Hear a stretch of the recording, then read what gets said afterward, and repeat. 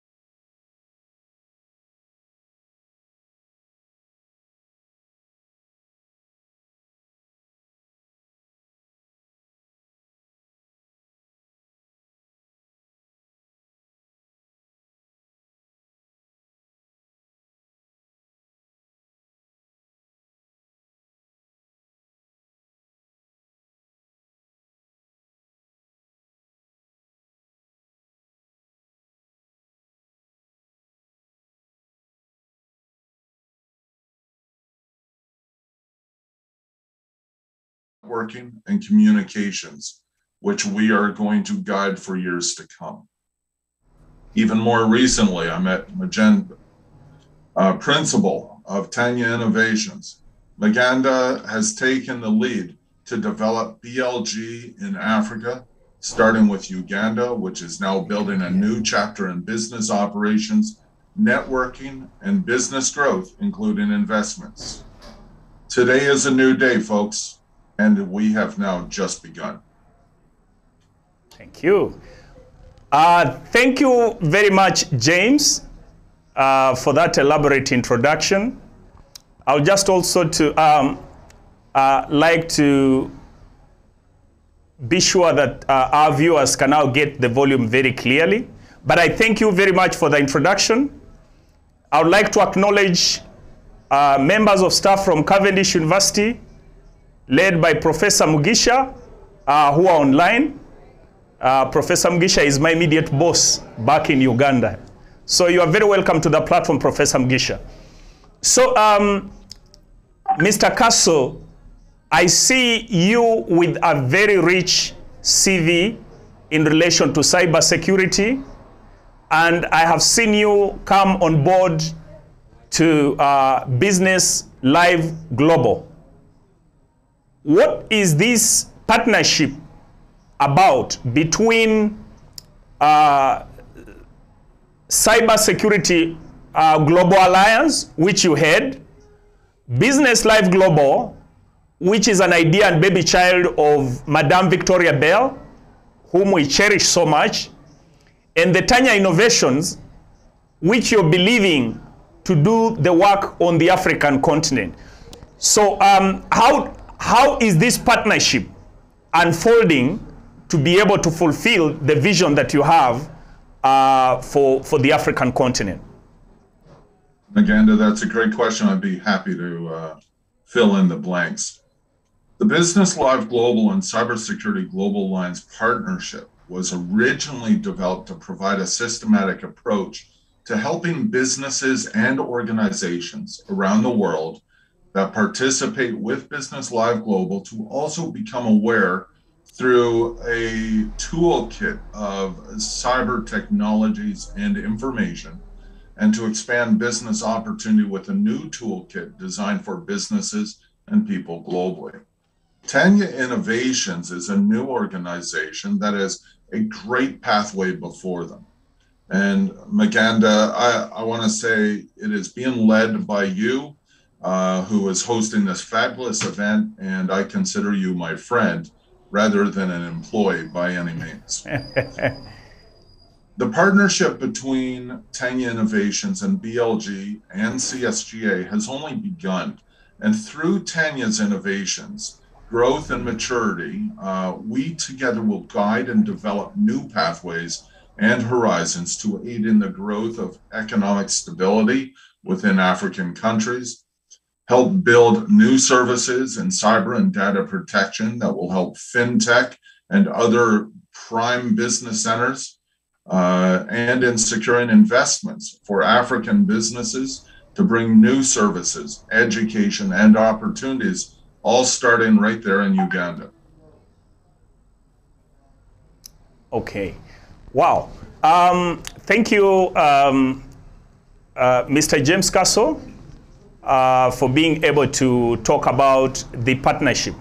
Now, at this point, could you be able to give us a brief analysis about cybersecurity globally from your experience, and some of those areas that you think African companies, governments could be able to partner with you to cause change?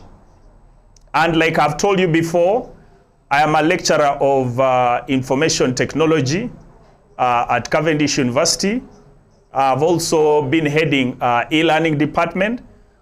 I'm particularly interested to see how your programs of cybersecurity and many other projects that you are having, how they could be scaled down on the African continent, or still for the benefits of other businesses or entrepreneurs who are listening to this program tonight? I would be more than happy to doing that as well. I guess really, if we're going to be focusing, talking about how CSGA and Business Live Global can assist Africa, their governments, universities, businesses, youth, industry, and so on, I would really like to visit what our vision is within CSGA, and then moving on from there. The Cybersecurity Global Alliance is an international leader in research, advocacy, developing and lobbying policy and industry needs on cybersecurity and cyber attacks. The CSGA assembles strong, innovative, multidisciplinary teams to address contemporary and future cybersecurity and legal challenges faced by government, industry, and individuals. Our board members and general members become leaders in government, business, and in their communities globally. What this means overall is that we try to focus our efforts in working with organizations to challenge what is currently in our society. Right now, we hear in the news all over the globe, Canada, US, South America, Europe, Asia, of cyber attacks, ransomware attacks, zero-day attacks, and the list pretty much goes on and on and on. And as we look at this, we need to start creating solutions. All we are seeing right now are what we call black hats or threat actors attacking various installations in order to fill their coffers in a collapsing economy due to the pandemic. We need to change this. We need to come together. We need to work as one and start showing the world that we speak as one voice. Now, this can be done. It is the intention of Cybersecurity Global Alliance and the Terra Nova Defense Group through Business Live Global to aid Africa through the Business Live Global relationship to increase global development and its investment of its own services, such as in developing a cyber hub, for example, or in building a business collaboration center that will allow Uganda to come together and focus on global developments that will save many things within its country, its education system, its training institutions, its universities, its banks, and that list continues to go on. I'm also very pleased to state that we will be engaged in mentoring people already, and we have already selected our first candidacy and have accepted a person to mentor that is a member of your own group of BLG Africa. You will know him as the founder and president of the Incredible Youth International in Uganda.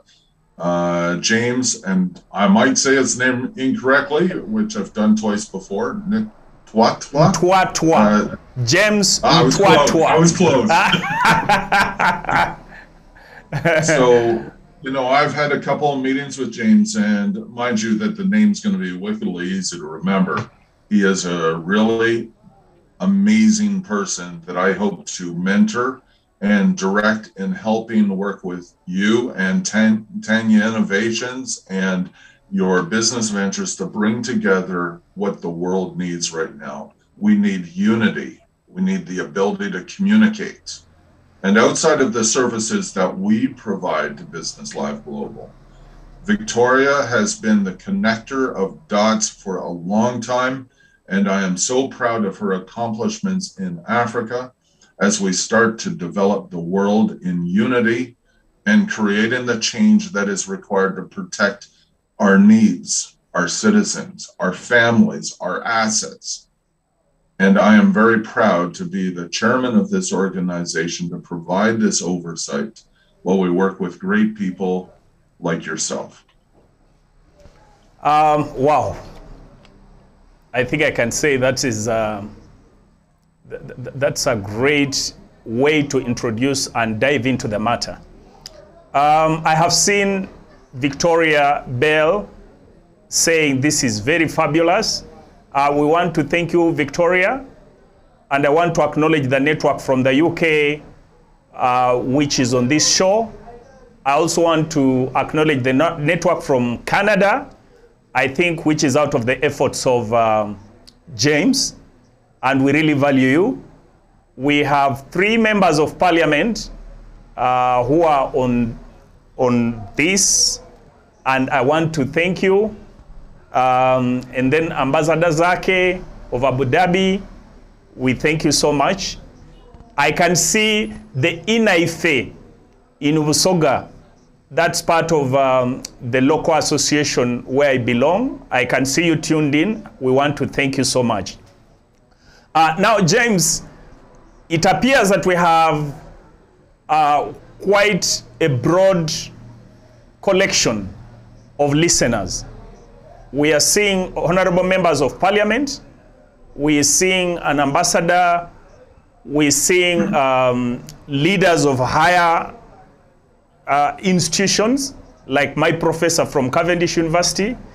We can also see communities, I mean people from local communities where we come from.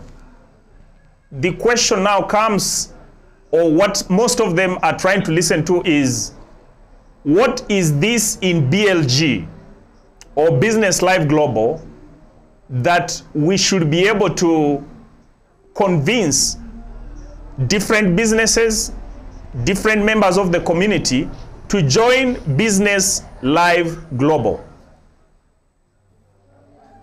Great question. And what I'd like to do is actually spin that a little bit to really identify for our listeners out there the benefits of partnership and development under Business Live Global, if I might. I think it is important to understand that Business Live Global will help businesses and governments to grow through communications, networking, and helping other businesses around the world to meet the current day challenges that we face, to aid in economic and regional growth, to expand current opportunities, and to look at other assets such as smart city developments, and to participate in any way that we can to help our new brothers and sisters here in Africa to become successful, as well as a well-driven society for all.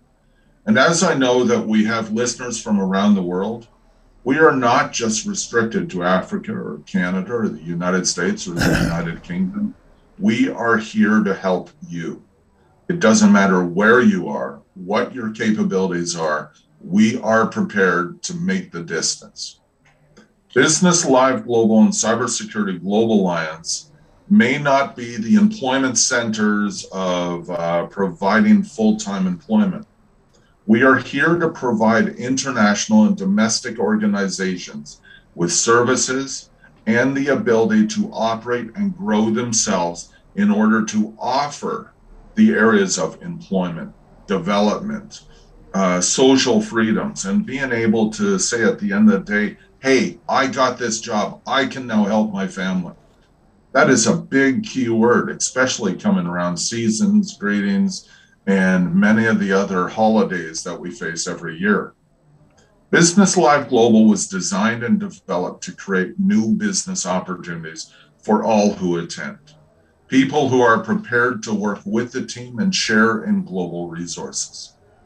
Now, Tanya Innovations is now BLG Africa, and as any partner of BLG, it is the responsibility of every partner or global BLG firm to best represent BLG in the best possible way and serve the greater good of the organization and the country it serves as a whole. Each partner must hold to the standards, policies, and procedures, understanding that their services have a specific code of conduct that will best serve our members and partners globally. We are proud to be working with Tanya Innovations as we set and lead by example as a new branch partner working in Uganda for us. And together as a family, I can honestly say I am honored to be working with you, Maganda, and looking forward to a very bright and successful future for the world around us. Thank you. Thank you very much, Mr. Castle, I must say those are very heavy statements still. And we want to appreciate the great work that we have just started to see around the globe. Now, this might not be a very comfortable question, but I would ask you in the interest of the perception many Africans have. Sometimes I have seen politicians in Africa, I have seen very many people making arguments that any support that comes from Europe or from the US or from the first world only dictates what people should do instead of looking and appreciating the challenges that the local team has identified. I have heard you talk with passion, respect for individual companies, CEOs. Would you want to tell the audience, just for clarity purpose, the different approach that BLG, Business Live Global, and Cybersecurity Global Alliance is using to respect the initiatives that we have locally and also to be able to support our initiatives rather than dictating what we should be able to do? Well, excellent question. I think that could be broken down in about 4 or 5 parts. But let's start now this off one at a time. In regards to politicians and positions on the way that the governance currently works globally, there's a lot of reason to be concerned about what can or what may happen based on political gain or financial gain or other issues that may or may not play in the significance of making change. Thing is, at some point, somebody has to stand up and speak for the people, by the people, and make it really clear that you are not alone, that we can stand together and bring change. The nice thing that really brought the Cybersecurity Global Alliance together with Business Live Global came from the way our organizations were structured. Victoria has created an infrastructure that, if modified correctly, could become one of the largest in the world that I can see over the next decade. Now, in order to get there, we need to make sure that our clients, our services, the people they represent are well aware of what it takes in order to do proper business, working with good protections, making sure that their assets are safe. Getting out there and giving people the right information is key when it comes to creating what we need in order to advance. I cannot speak for all of the governments, but I can tell you this. The Cybersecurity Global Alliance has its own in-house legal team of British barristers that are working with our organization to engage lawmakers, to develop key legislation changes that can help put an end to ransomware, put an end to zero-day attacks, put an end to cyber threat, put an end to cyber stalking, put an end to all of the damages that are being done online. And you know what? The people that step up to the plate are not going to be the people praised, will be the first ones to be attacked. And the reason why somebody needs to step up to the plate is easy. There are a lot of good people out there in the world today that are being hurt through social interaction and social attacks, and somebody needs to step up for them. Somebody needs to work with them. And the best way we can do that is as a nonprofit, but by spreading the word and developing the communications that are required. BLG, through Victoria, and now through yourself, it's going to be critical that we spread the right message so people can feel confident about the decisions they make and know that they do not have to be terrified of every single moment around them. Let's start building together. Let's put the fear where it belongs and throw it in the trash. It's okay to be cautious. It is okay to be aware. But take the right information and work with the right people. Is our tasking going to be easy? No. Will we back down? Not going to happen. And as long as I'm chairman for Business Live Global, we are going to not only work with our members and our branches, such as your own, but in order to establish this global, we have a lot of work to do, and we need real people to work on real problems.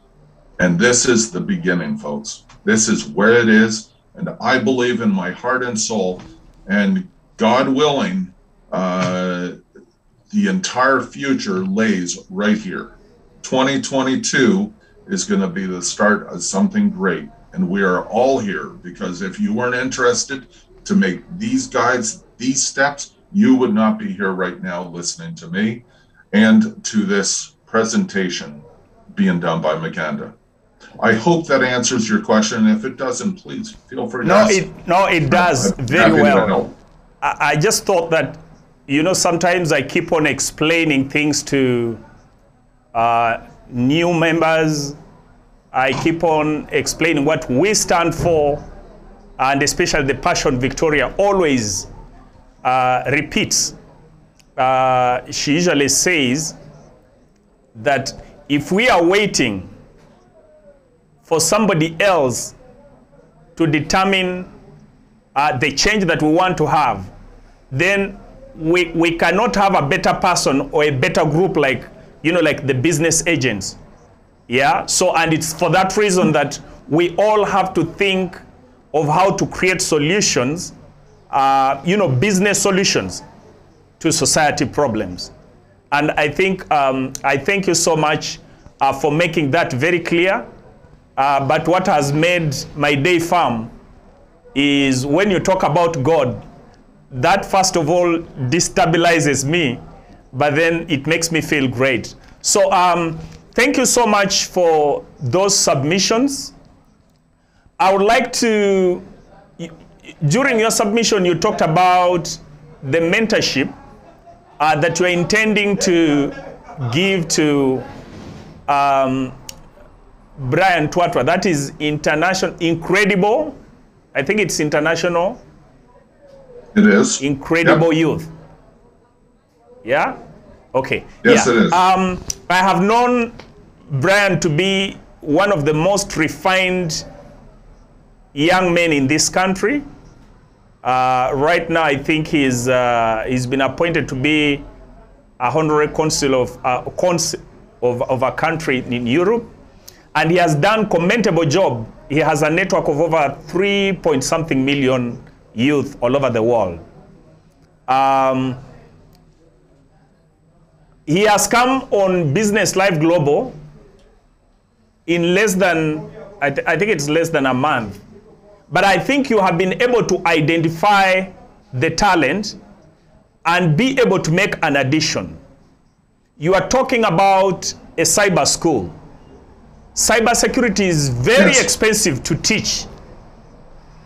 The last time I was engaging other partners, they were costing between $2,000 and $2,500. Now, I would like you to go a little bit further and give us a picture of what type of school that you want to put in place. And for other listeners, I'm sure my Vice Chancellor, Professor Mugisha, is listening right now. He will be ready to invite such initiatives. The cyber school you want to put in place, is it only going to be mentorship with that particular organization, or for the listeners who are online today could be able to come on board and find ways of how we can make this span throughout the country? What is your vision in this direction? What type of school are you planning to put in place, and what areas are you looking to do the training and engage in? Excellent questions. I think, again, down to 2 points. So let's talk about the hub. And then we'll move into the mentorship program, which will fall under the hub. And that should cover off exactly what you're asking. Our proposal for developing this really falls to proposing to open in partnership with universities, corporations, and through the Business Live Global is to developing a digital smart center that will engage cyber hub opportunities within any city or country anywhere in the world. This will range for providing services to companies, businesses, governments, and other areas where may not be identified in the discussion that we're having. As technology advances and new concepts and capabilities emerge worldwide, it is important that Africa becomes a leader in the strategic integration of innovation and effective cybersecurity solutions.